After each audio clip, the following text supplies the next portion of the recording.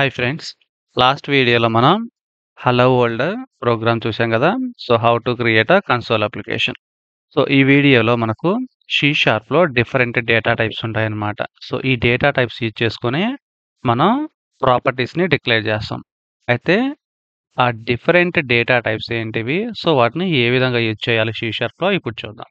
So, మనకొచ్చేసి data types వచ్చేసి integer data type, long data type and then decimal, float and double, క్యార్, date time. Okay. So, ఇవన్నీ ఏంటి అంటే మనకు C షార్ప్‌లో data types అన్నమాట. So, ఈ data types use చేసుకొని మనం ప్రాపర్టీస్‌ని డిక్లేర్ చేస్తాం. లేకపోతే వేరియబుల్స్ అన్నమాట. ఓకే. వేరియబుల్స్ అన్నా, ప్రాపర్టీస్ అన్నా ఒకటే. సో, ఇప్పుడు ఈ డేటా టైప్స్ వల్ల యూజ్ ఏంటి? ఫర్ ఎగ్జాంపుల్ నేనేమనుకుంటున్నానంటే ఒక నంబర్ స్టోర్ చేయాలనుకుంటున్నాను. సో, నంబర్‌ని ఏదన్నా వేరియబుల్‌లో స్టోర్ చేయాలంటే సో, మనం data type specific data type use చేస్తాం అన్నమాట.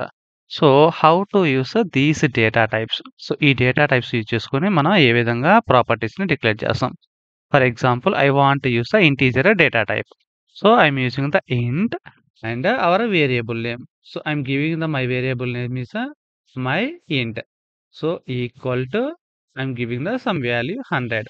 సో, ఈ వేరియబుల్ నేమ్ వచ్చేసి మీ ఇష్టం. ఏదన్నా ఇవ్వొచ్చనమాట. సో, జస్ట్ నేను ఇంట్ టైప్ గాబట్టి మై ఇంట్ అని ఇచ్చేసాను.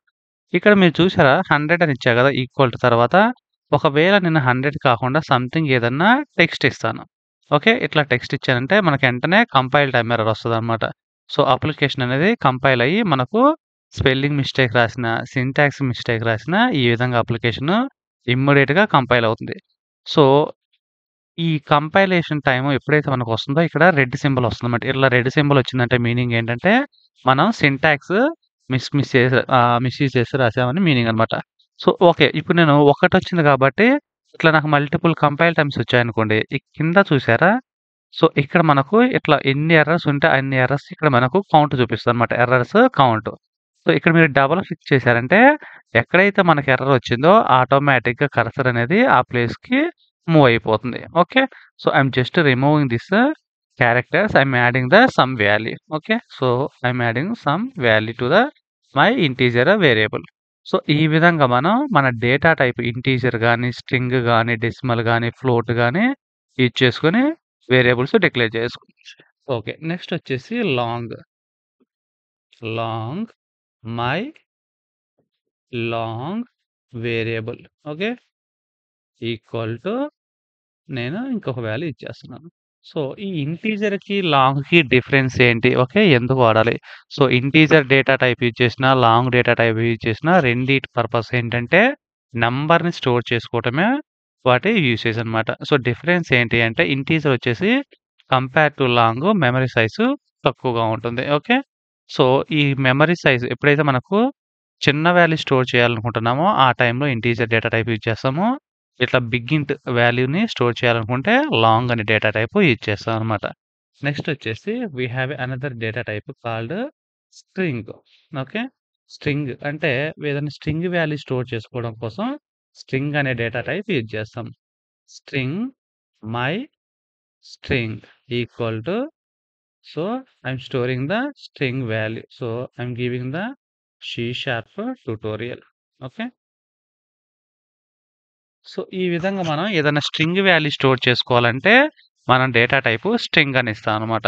సో, ఇక్కడ మీరు చూసారంటే నేను డబుల్ కోట్స్ ఇచ్చాను. ఈ డబుల్ కోట్స్ లోపల మీరు ఏదైనా ఇవ్వండి. ఇట్లా టెక్స్ట్ గాని, నంబర్స్ గాని, ఓకే. స్పెషల్ క్యారెక్టర్స్ గాని, ఏ వాల్యూ ఇచ్చినా సరే దాన్ని స్ట్రింగ్‌గా ట్రీట్ చేస్తామనమాట. సో, ఎప్పుడైనా స్ట్రింగ్ వాల్యూ స్టోర్ చేసుకోవాలంటే డేటా టైపు స్ట్రింగ్ అని యూజ్ చేయాలి.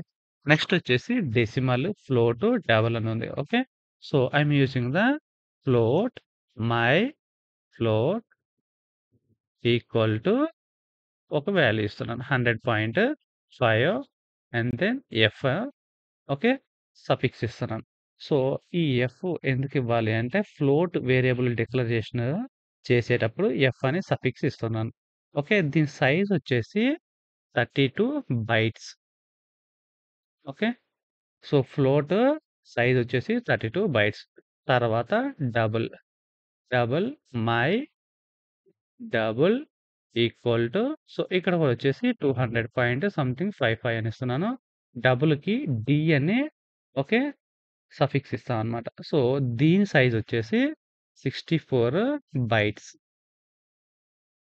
Okay. And then decimal. My decimal equal to so ఇక్కడ వచ్చేసి ఇంకొక వాల్యూ ఇస్తున్నాను. డెసిమల్ పాయింట్ దీనికొచ్చేసి ఎం అని ఇస్తాం అన్నమాట. ఓకే. సఫిక్స్ వచ్చేసి ఎం. దీని సైజ్ వచ్చేసి 128 బైట్స్. ఓకే. సో ఈ మూడిటికి డిఫరెన్స్ ఏంటి అంటే జస్ట్ ఇప్పుడు చూసారు కదా! ఫ్లోట్ అంటేనేమో 32 బైట్స్, డబుల్ అంటేనేమో 64 బైట్స్ అండ్ డెసిమల్ అంటేనేమో 128 బైట్స్. సో ఫ్లోట్ వచ్చేసి ఈ పాయింట్ తర్వాత అప్ టు 6-7 ఓకే. 6-7 పాయింట్స్‌ని సేవ్ చేసుకుంటుంది. డబుల్ వచ్చేసి అప్ టు 15 పాయింట్స్. ఓకే. 15 ఈ పాయింట్ తర్వాత 15 క్యారెక్టర్స్ అన్నమాట. So 15 points I mean point తర్వాత మనకు 15 క్యారెక్టర్స్ సేవ్ చేసుకోవడానికి డబుల్ అని యూజ్ చేస్తాం. తర్వాత ఇక్కడ డెసిమల్ తర్వాత మన ఇష్టం ఎన్ని వాల్యూస్ అన్నా సేవ్ చేసుకోవచ్చు. ఇక్కడ చూసారు కదా! సైజ్ చూసారు కదా! డిఫరెన్స్ ఫ్లోట్‌కి, డబుల్‌కి, డెసిమల్ అంతే. ఇదనమాట డిఫరెన్స్. ఆ తర్వాత వచ్చేసి నెక్స్ట్ క్యార్ డేటా టైప్. సో క్యార్ వచ్చేసి సింగిల్ క్యారెక్టర్‌ని స్టోర్ చేసుకోవడం కోసం క్యార్ అనే డేటా టైప్‌ని వాడతాం. క్యార్ equal to for example క్యార్ A okay. So single వాల్యూని స్టోర్ చేసుకోవడం కోసం క్యార్ అనే డేటా టైప్ యూజ్ చేస్తాం. ఇది ఎలాంటి సినారియోస్‌లో అంటే ఫర్ ఎగ్జాంపుల్ ఏదన్నా కంట్రీ కోడ్ గాని, స్టేట్స్ కోడ్స్ గాని ఓకే. సో అట్లా ఫిక్స్‌డ్ సైజ్ ఉంటది కదా! అలాంటి సినారియోలో ఈ క్యార్ అనే డేటా టైప్‌ని యూజ్ చేస్తాం అన్నమాట. నెక్స్ట్ వచ్చేసి డేట్ టైమ్.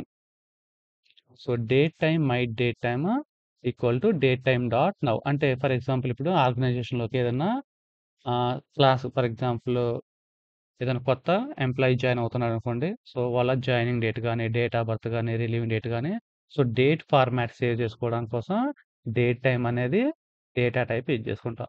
సో, ఇప్పుడు మీరు సి షార్ప్‌లో చూసారంటే ఇవి ఇక ఫిక్స్ అన్నమాట. ఇవి ఎంటైర్ అప్లికేషన్ ఎనీ ప్రోగ్రామ్ ఏ ప్రోగ్రామ్ రాసినా సరే ఈ డేటా టైప్స్ మాత్రమే యూజ్ చేసి మనం కోడ్ రాస్తాం అన్నమాట. ఫస్ట్ డేటా టైప్ యూజ్ చేస్తాము. తర్వాత వేరియబుల్ నేమ్ యూజ్ చేస్తాము. ఆ తర్వాత దానికి ఒక వాల్యూ అసైన్ చేస్తాం. ఓకే. ఈ విధంగా మనకు సి షార్ప్‌లో డేటా టైప్స్ ఉంటాయి. ఈ డేటా టైప్స్‌ని యూజ్ చేసుకొని వాల్యూస్ అసైన్ చేస్తాం. Okay. Now I want to print these values. Okay. Now I want to print these values.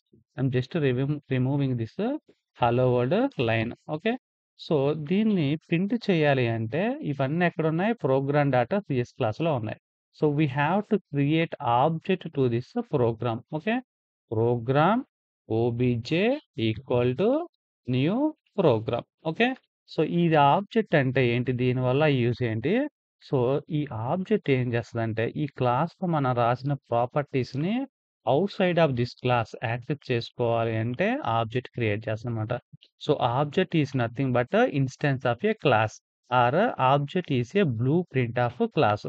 So, తెలుగులో చెప్పుకుంటే ఈ ఆబ్జెక్ట్ వల్ల యూజ్ ఏంటంటే, ఈ క్లాస్‌లో రాసిన ప్రాపర్టీస్‌ని మనం యాక్సెస్ చేసుకోవాలంటే ఈ క్లాస్‌కి ఆబ్జెక్ట్ క్రియేట్ చేయాలి. లేదా ఈ క్లాస్‌లో ఉన్న మెథడ్స్ తర్వాత మనం నెక్స్ట్ టాపిక్ మెథడ్స్ ఎట్లా డిక్లేర్ చేయాలో అయి తర్వాత చూద్దాం. సో, ఆ మెథడ్స్‌ని కూడా యాక్సెస్ చేయాలంటే ఈ క్లాస్‌కి ఆబ్జెక్ట్ క్రియేట్ చేసి ఈ క్లాస్‌లో ఉన్న ప్రాపర్టీస్ గాని, మెథడ్స్ గాని వేరే ప్లేస్‌లోకి యాక్సెస్ చేసుకోవాలి అంటే ఈ క్లాస్‌కి ఆబ్జెక్ట్ క్రియేట్ చేయాలి.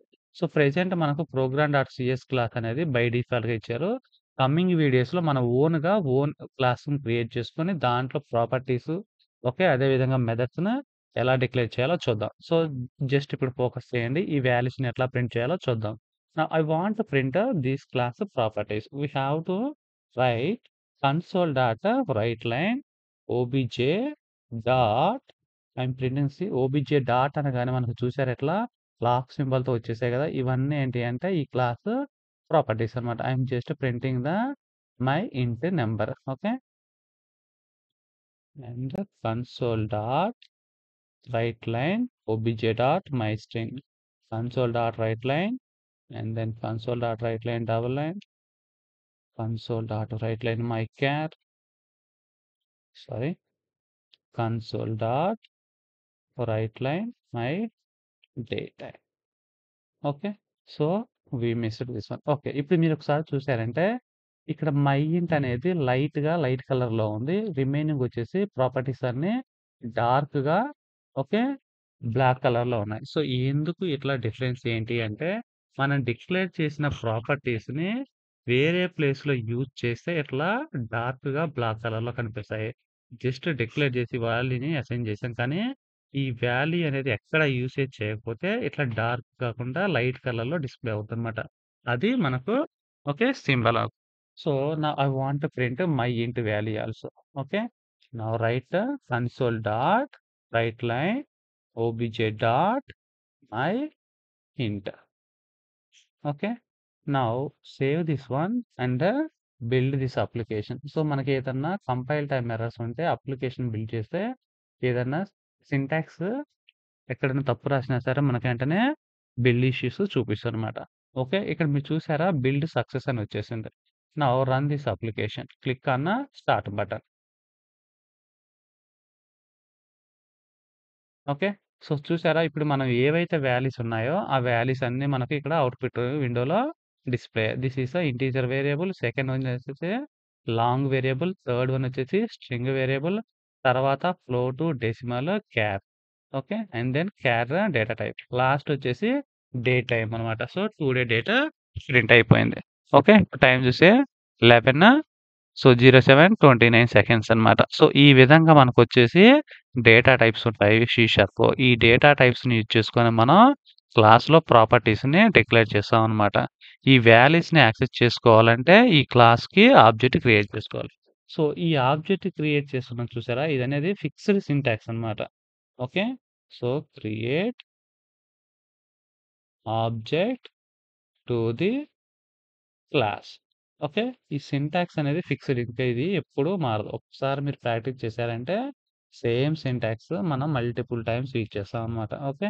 So, this is the way we have to declare the properties in C sharp. So, these are the data types in C sharp.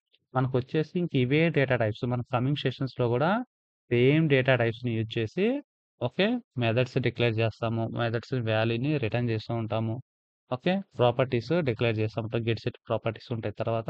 So, ఇవన్నీ వచ్చేసి కమింగ్ సెషన్‌లో నేర్చుకుందాం. జస్ట్ ఫోకస్ ఆన్ ప్రెజెంట్ వచ్చేసి క్లాస్‌లో ఈ C sharp అనే ప్రోగ్రామింగ్‌లో ఎలాంటి data types ఉంటాయి, వేరియబుల్స్‌లో ఎట్లా డిక్లేర్ చేయాలి, వాటికి వాల్యూస్ ఎలా అసైన్ చేయాలి, ఆ తర్వాత వచ్చేసి క్లాస్‌కి ఆబ్జెక్ట్ ఎలా క్రియేట్ చేయాలి.